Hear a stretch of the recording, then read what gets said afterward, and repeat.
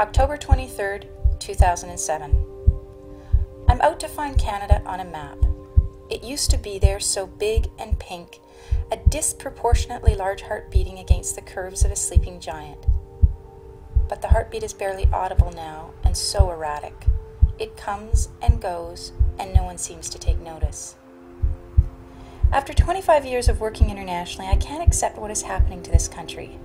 Canada's position and credibility on the global stage is withering.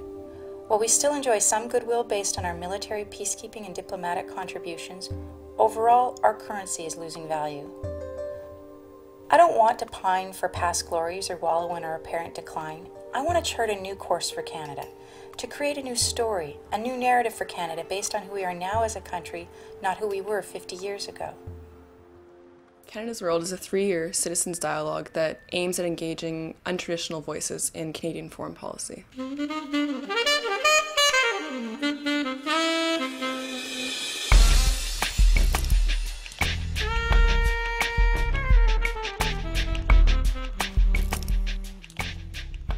December 3rd, 2007. So many people had been asking me how we started Canada's World. Well, it was simple, really. We talked to people, lots and lots of people from across the country. In my first weeks, I interviewed over 200 people, and we hosted 14 face-to-face roundtable discussions, and we tried a Facebook dialogue. We asked people what they thought of Canada's international position, and we asked them to identify the new realities facing Canada in the world. Those conversations helped us to shape and design Canada's World and provided us with our dialogue themes and 8 principles for moving forward. In Canada, we don't have many public spaces where we come together as citizens, places where people of different backgrounds mix. We also don't have media that we all watch or read, or heroes we can all relate to. Our lives have become very fragmented and disconnected from one another. At Canada's World, we knew if we wanted to develop a new narrative for Canada in the world, we had to overcome that fragmentation and create spaces where people from across the country, from different walks of life, different cultural backgrounds, generations, faith traditions, and political perspectives, could come together as equals to learn, discuss, and deliberate. I'm very much of the view that foreign policy is not about experts, diplomats, and corporate CEOs deciding together in Davos what the future of the world should be. If it's going to be a real foreign policy, it has to be tied to your domestic priorities, and it has to be tied to what values we share as a country. And those values are not just to be expressed by white guys over 50. It's got to be a broader expression that reflects the community as a whole. And one of the great things about this particular project is that it reached out and sought to involve a whole new generation in foreign policy development and ideas and aspirations to set a higher standard for people in politics and in foreign policy, and to talk about a changing of the guard, both intellectually and in terms of generations themselves. La politique étrangère dans un État, c'est presque toujours des décisions qui sont prises au sommet, avec assez peu de consultations, parfois les parlementaires, mais c'est l'affaire du ministre, du Premier ministre, ça se passe souvent en secret, et les citoyens apprennent ce qui se passe en politique étrangère en écoutant les nouvelles. Alors que le processus de Canada Monde, de panel, de discussion en profondeur, permet d'avoir une idée de ce qu'un public informé dit, bon, ben maintenant que je suis mieux informé, voici ce que je pense qu'on devrait faire, voici ce que je pense de ce qu'on fait, et puis ça permet de voir quelles sont les valeurs principales que les citoyens canadiens et québécois aimeraient voir portées par l'État, et là, voir le décalage qu'il y a entre la politique étrangère réelle et la politique étrangère souhaitée.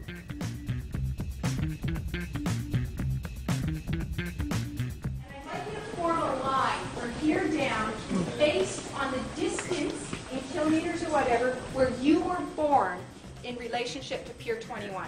So figure out where you fit on that line. Haligonians are going to be coming over here. It's going to get really quaint. We have people from all over the world in our country. And unlike 100 years ago or 125 years ago, when the government of the time invited Eastern Europeans to come and fill up the vast expanse of the Canadian West and basically told people, you know, fit in. And then those people really lost connection with home. Well, today, given globalization of commerce of people, the mobility of people and so on, and advanced technology, people are connected to home instantly.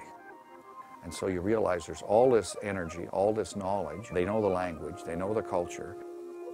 When it comes then to foreign aid or trying to help other parts of the world solve their problems, we have a natural resource here, motivated, well-educated, and who are defining their being good Canadian citizens as being citizens of the world.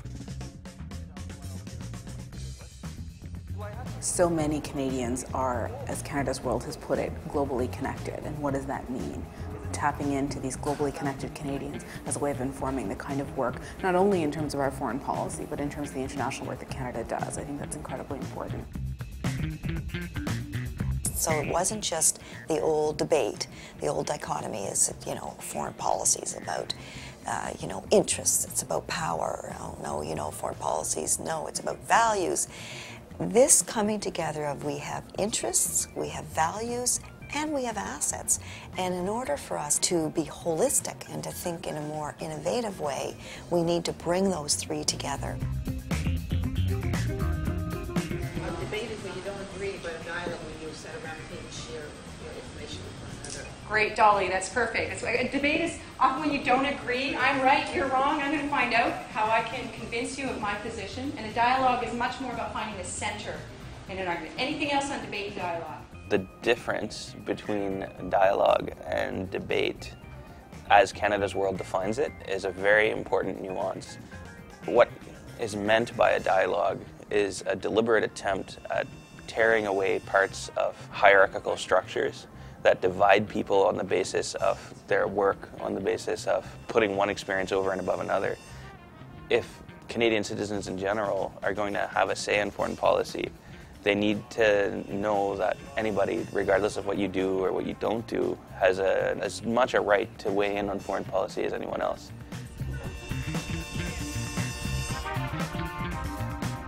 I've heard a lot of government and us and government and us.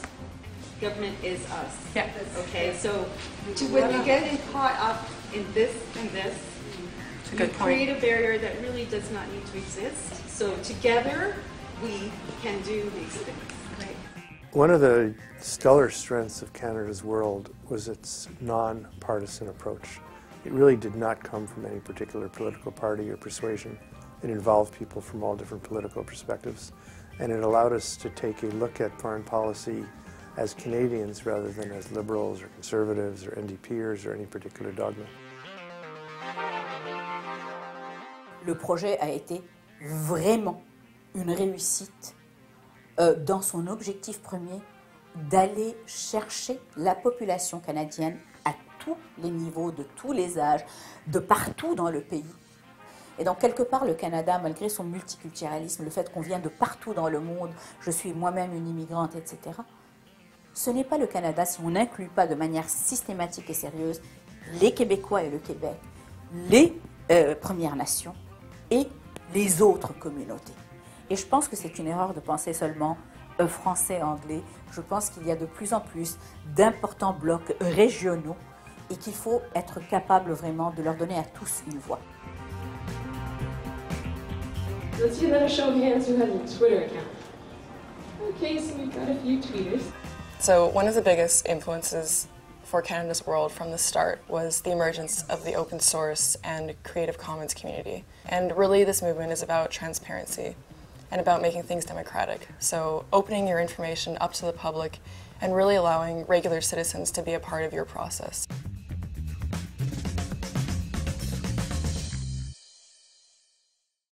February 3rd, 2008. Tomorrow we release our Canada's World poll. I've enjoyed working with Michael Adams and Environics on this opinion research. It's great that the CBC, the Globe and Mail, and Le Devoir have come in as partners, and the Simon Foundation came in as our major funder. Although I'm wishing that we'd postpone the release until after Super Tuesday. It's hard to compete with the likes of Barack Obama. To the best of my knowledge, this is the first time that we actually looked at Canada's engagement with the rest of the world on the basis of how are all of us engaging with the world. We tried to gauge the quality, the depth, the frequency, and the meaning of that engagement with the rest of the world, both in terms of family connection, cultural connection, commercial connections, and so on. When we calculated, on the basis of our survey, the amount of remittances to family, contributions to NGOs and other organizations, when you add up Canadians' engagement with the rest of the world, you were looking at something well over $20 billion. Well, that's 6 times or more what we officially are, as a country, spending on improving things in the rest of the world. We've moved from the era of just deferring to government to express our values to us expressing our own values. February 14th, 2008. I'm spending Valentine's Day in Calgary. This is the first of 8 deliberative dialogues to take place from coast to coast. 2 will be in French, 6 in English, each with 30 participants and each lasting 2.5 days. So much has gone into preparing for these sessions. The dialogue handbook, the 9 discussion guides, setting up the website, hiring the facilitators, designing the process, compiling the facilitator's scripts, setting up the logistics, briefing the note takers, and recruiting the participants. Thank God for Mary Pat McKinnon and Elodie Jacquet. They're like a well-oiled engine. Alors le processus d'un dialogue régional, pas par pas, c'est d'abord un processus de recrutement, donc plusieurs heures, voire plusieurs semaines de recrutement à l'avance pour obtenir un panel de gens de tous bords, de tous âges, de toutes origines. We really wanted this to be a reflection of the diversity of the Canadian population. So we used a method called random digit dialing, which is basically the same method used for public opinion research. When you're actually approaching them to participate in a dialogue, sometimes people might feel that they don't really have anything to contribute, often because they don't think they know very much about the issue. It's really important to communicate, especially to citizens, that what we're really trying to uncover is the values behind the issues in question. All citizens have values to bring to the table, and they also all have life experiences to bring to the table. The dialogue over 2.5 days took people through a process of learning, generating ideas, rethinking, coming to sort of some sense of individual reflection and then group reflection and then re-reflection in light of what they've heard from their fellow participants, and then trying to sort of make sense of it by landing on kind of the policy directions that they think Canada should be moving in. It is not someone talking at you. It's not an expert telling you this is how it is, or this is what I think, and that's how it should be done. Actually, your opinion is very much sought after. Most of the forums and sessions where I've attended, people tend to be careful or afraid of expressing themselves. But each Canada World Forum or session I attended, that's one of the first things they tell us. So be free, feel free to express yourself. Dans la plupart des activités, soit dont j'ai entendu parler ou que j'ai moi-même vu, il y avait des vieux et des jeunes, des universitaires, des non-universitaires, des personnes de milieux très différents, mais qui avaient toutes envie de participer et de se faire entendre.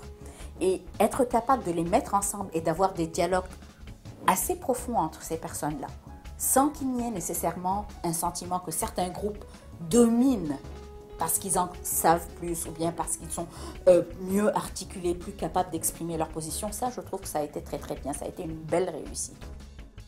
À la fin du dialogue, il faut aussi faire un rapport qu'on leur envoie, leur demander leur feedback quand c'est possible, et puis souvent les solliciter à nouveau pour la suite du projet, pour d'autres dialogues, ou simplement leur demander d'organiser leur propre dialogue dans leur communauté. You have to be systematic about how you report back to the citizens that participated, the people that you're trying to have the conversations with, the decision makers, people in civil society, the business community, government, and you can't do that unless you're able to accurately capture, record, analyze, and then, give back in accessible reports. Whatever is being said by each one of these people is actually written down by them and stuck on the board. It's like a sort of interactive brainstorming session where you just stick stuff up on the wall. The facilitator will go through it with you and sort of bring it together under these like sort of categories, so you're seeing the report writing taking place and you're a part of it. C'est très subjectif ce que les gens peuvent dire. Donc, en fait, ma formation de scientifique m'a permis de prendre du recul par rapport à ça et de vraiment comptabiliser mot par mot ce que les gens avaient dit, de catégoriser en quelque sorte leurs propos et de réussir à tirer de ces propos une analyse quantifiable des propositions qu'ils avaient à faire.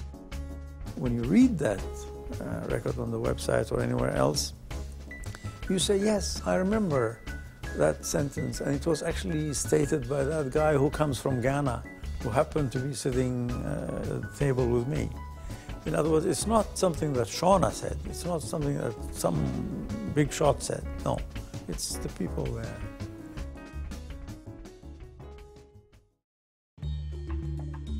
So far, the project has received some good media attention, over 100 print and broadcast stories. We're noticing the media environment change, though. More of our younger audiences are looking to blogs and online sources for their information. I've even seen my own habits change as I move from my morning paper to checking out the headlines online and searching for commentary from my favorite bloggers. I recognize how difficult it will be to project what we're doing through such a fragmented media environment. It means Canada's World will need to step up on our online engagement. We used a full range of online tools, most of them available for free or for cheap. We've always tried to be at the forefront of using whatever new tools come out. We had a multi-author blog that was a really big success for us. We were looking for bloggers, people who wanted to come and blog about different foreign policy issues from a non-expert perspective. It exceeded my expectations in terms of the quality of the posts, the quality of the conversation that the bloggers were having in the comments section. There's really a sense that they created a little community there. On our website is a really rich variety of materials. We've put all of our different dialogue handbooks online. People were able to post comments in discussion forums. We have a citizens timeline that's basically a history of Canada as citizens see it. And anyone can go to that timeline on our website and upload to the wiki what they think is important in history. We had a very lively Facebook group where there was a conversation going on about lots of different subjects. We have a Twitter group that's really active, we have a lot of followers, and we really like to engage with people on Twitter because that's kind of the next generation of, online dialogue. This sort of connection to the digital age that the project had was a really, really neat way of engaging people with, of course, no cost and a diversity of Canadians across the country. I don't think that there is a word or phrase we heard that wasn't examined. And while there is a clear narrative that has emerged from all this work, it's hard to put it down in writing. I'm meeting with Daniel Savas of Ipsos Reid today to go over all the research. He's going to make sure that whatever we compile is consistent with what we heard from Canadians.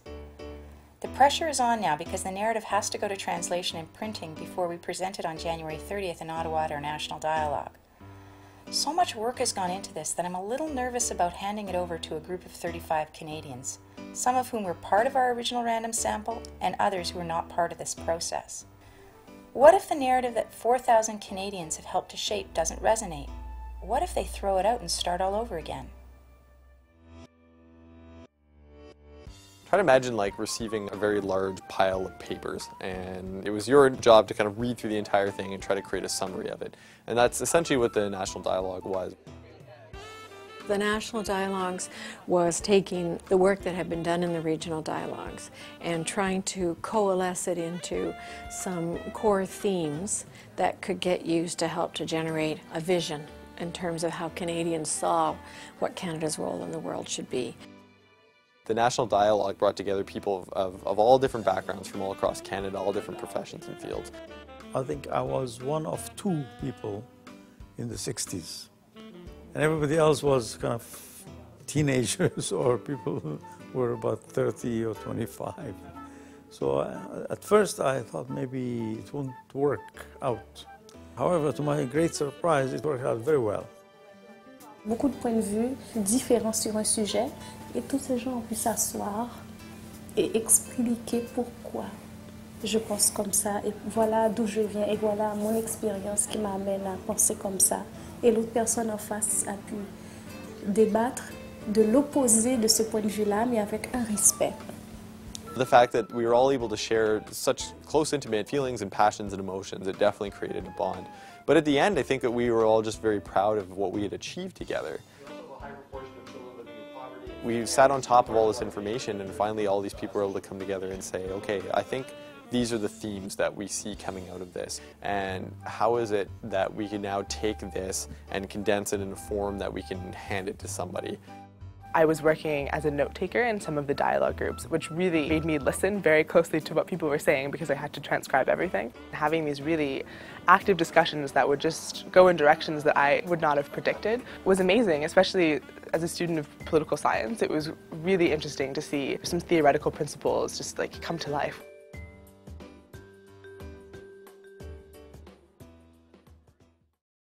April 6, 2009. We're on our second print run of Back on the Map, the report from our national dialogue. We've decided that it isn't enough to advance a new vision through the report in our PowerPoint presentation. While it might work for government officials and policy wonks, it's boring for some of our younger audiences. Participants of the Women Thought Leaders Dialogue suggested that we should put together a short video that uses metaphor to describe the vision. One of our interns from Korea has put together a stopgap animation that describes the vision as a tree. It's sweet, but we need another type of video to reach YouTube audiences. The staff have hired Giant Ant Media, a great local company, to create a short animated video. So the process of trying to take our 2 years of dialogue and consultation and turn it into a video was a really complicated one, but a really incredible one. That was the point in the project at which we realized that we really wanted to focus on successes and make people feel more optimistic about Canada's role in the world. So while they work on the script, I'm going to be packing my bags for yet another trek to Ottawa to meet with government officials. I think this is round 3 of meetings with each of the political parties, members of the Standing Committee on Foreign Affairs, and the government departments that work internationally. One of the dilemmas of the work in dialogue, particularly citizen dialogue, is what I call the translation of the results of citizen dialogues into language that policymakers and decision makers understand. Early on, Canada's World made a choice. I think it probably was the right choice, but it meant that challenge was hard, and that choice was that it was a citizen-led process. The framing of the issues and things weren't necessarily the way government might have framed them in order to be able to fit it into their policy-making process. So that dilemma of translation of results, if you like, was probably bigger than it might have been if it had been a government-led or had government as a key partner. On the media front, we continue to get a few calls, but I don't think we've really penetrated mainstream media. We're definitely seeing a pickup, though, from online sources. I came in right around the time when Back on the Map was about to be launched, so I did the press releases and I was contacting media to try and get the story of the report out, just because it was the culmination of a lot of work from Canada's World. Overall, we've really tried to be a part of the media and get them interested in our process. The buzz from the national dialogue continues. We're getting so many requests to speak and do workshops. The staff of Canada's World crisscrossed the country on several occasions to meet with small and large groups of Canadians. In total, we were involved in over 150 events, and that's not counting the kitchen roundtables that others self-organized in their own communities.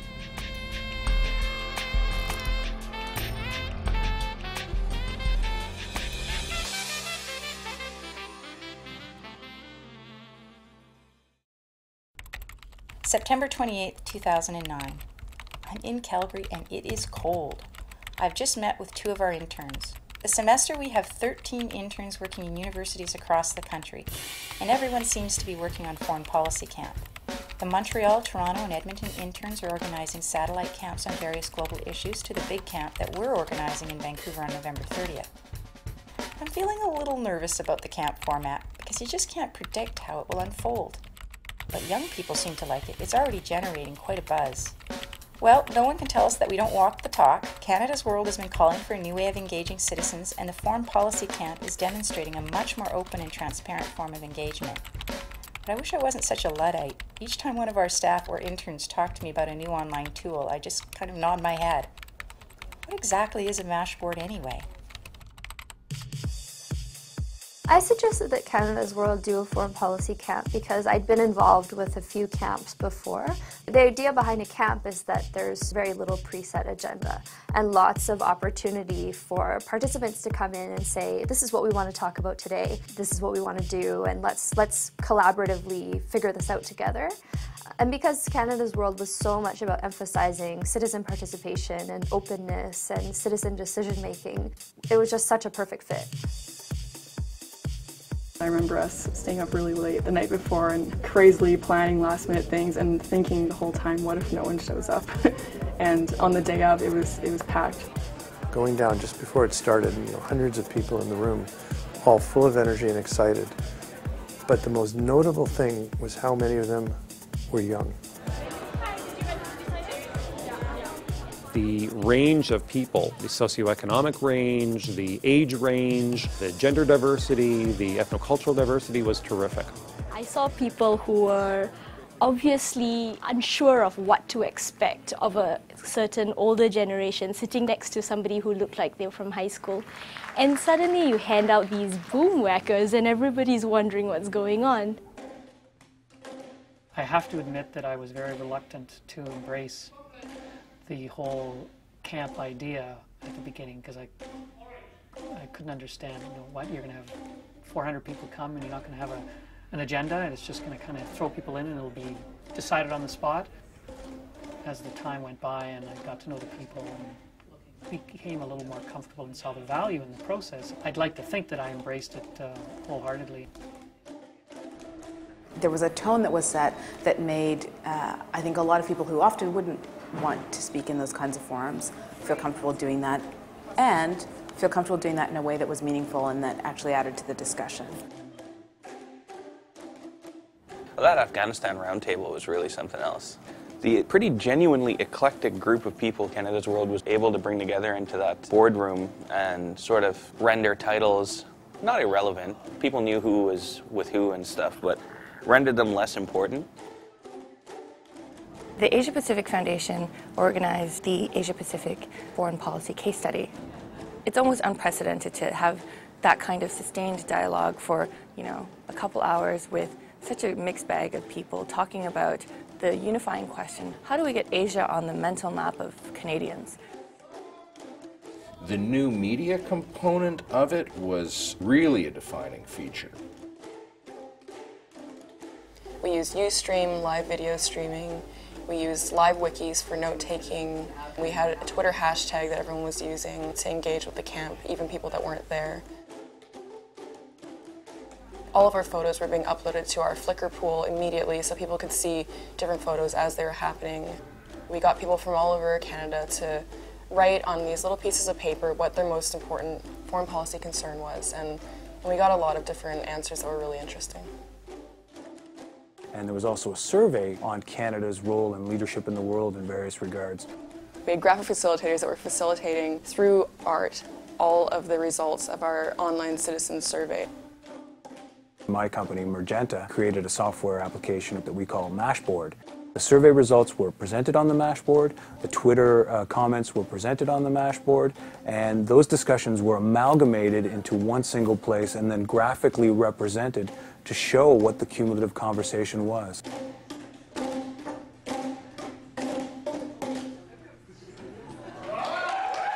The whole concept behind mixing the experts and the non-experts, bringing up your own topics. Once again, the theme of Canada's World gave voice to people who probably wouldn't have talked in the first place. The closing ceremonies at Foreign Policy Camp, when we were all up on stage, there was a kind of a sense of, yeah, we did it. January 27, 2010.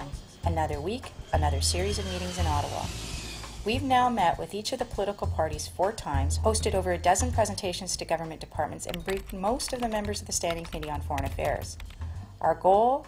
Be sure that the views of Canadians are communicated to the people who hold the pen in Ottawa. We've had some traction, but citizen engagement doesn't seem to be a priority for the current administration. We've received some excellent feedback on our YouTube video. Over 10,000 people have viewed it through public screenings or online. I wonder how many of them will recognize the central message of the new vision, that Canada should lead by example. I'm still amazed at what this process has created. Can you imagine what Canada's role in the world would be if we focused our efforts on advancing a green economy, fostering innovation, promoting equality and human development, championing good governance, and embracing diversity? We're now in countdown mode, and I'm getting calls and emails from people across the country that don't want to see Canada's world end. When I set the 3-year time frame, I don't think I was preparing for this moment. Clearly, the Canada's World process has had an impact on people, on the way we talk about global issues and how we feel as Canadians. When we started it, I'd hoped that we would plant a seed that probably wouldn't bear fruit for 30 years. But I'm already starting to see the sprouts emerge.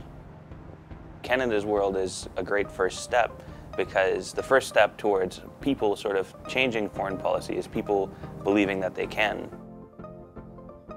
To come into a foreign policy dialogue group as a young woman and be able to take on significant amounts of responsibilities really showed me that it is possible to bring about a change in the way that we think about politics, especially in Canada.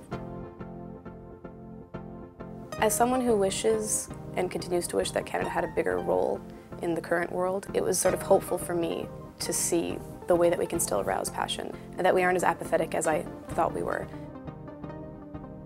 Je crois que la leçon de ce processus, c'est qu'on peut poser des questions complexes aux citoyens lambda et il sera capable d'arriver avec des réponses aussi complexes, aussi riches et aussi surprenantes peut-être que certains politiciens ces politiciens n'arriveront jamais à la hauteur de cette richesse et de cette complexité-là.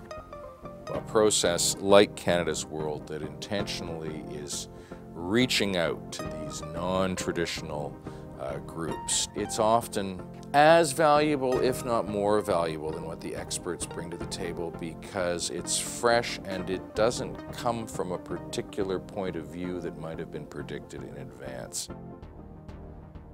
There's going to be impact a year, 2 years, maybe 10 years from now, 100 years from now. But there's already been a huge impact. And what it's been is that demonstration that people do genuinely care about democratic process, that they may have not participated up until this point to the extent that they've wanted to because those opportunities have not been available.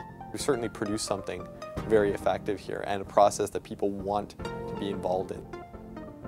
The fact that you were able to engage the number of people who got engaged in the Canada's World process suggests to me that that is one of its key strengths, that it is an engagement tool that can work and probably should be replicated on a whole number of different policy issues, not just limited to Canada's foreign policy. We're used to the government setting up, a royal commission on this, that, and the other thing when it thinks it's got a big problem. And here's a case where the citizens got together, found resources, which was self-organizing. It was networking rather than the hierarchy and everybody giving orders or taking orders and so on. It was very interactive. It got a lot of people engaged, thoughtfully engaged, that is quite unusual. And so it's kind of like the People's Royal Commission on Canada's place in the world. I think it's unprecedented in this country. Je pense qu'on leur a rendu un service en rappelant à tout le monde que la citoyenneté, c'est en fait quelque chose que l'on ne fait pas seulement aux élections, c'est quelque chose que l'on fait en participant au débat, en donnant son opinion, en s'impliquant dans des activités comme celle-ci qui sont des activités complètement gratuites pour lesquelles on n'a pas de rémunération.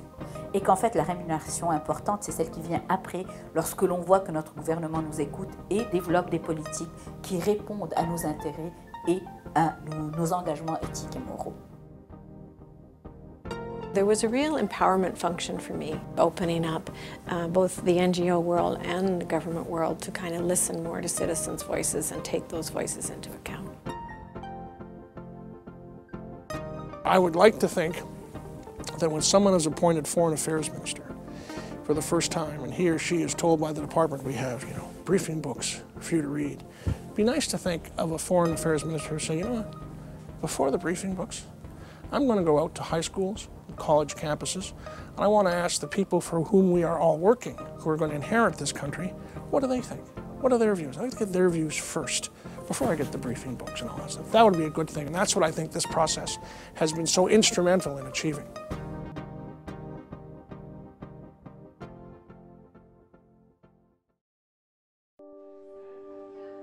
March 3rd, 2010. The Olympics are over, and like most Canadians, I don't know what hit me. Something happened in the city. For 2 weeks, we found our voice as Canadians. We showed up and we celebrated. 3 years ago, I wrote that I was on a mission of rediscovery, a mission to find the heartbeat of this country and amplify its reach beyond our borders. But these last 3 years have showed me that the heartbeat of this country is healthy and strong. It's just that the devices we use to hear it aren't functioning. Clearly, Canadians are passionate and smart about global issues. They want this country to lead by example and be forward-thinking, confident, and fair in carving out a space for Canada on the global stage. Canada's World, this amazing experiment in democratic development, was the first step in shaping a space for citizens to put forward their ideas on how to put Canada back on the map.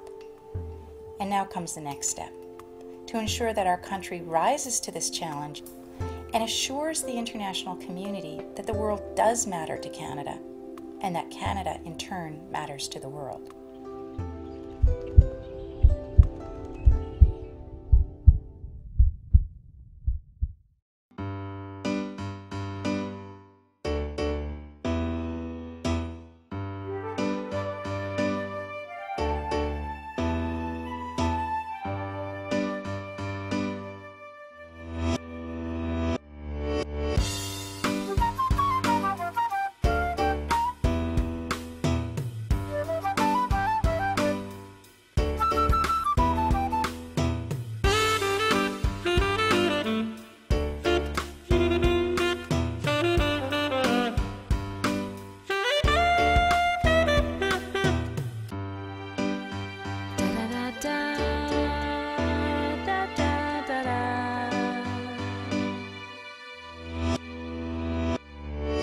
Mm-hmm.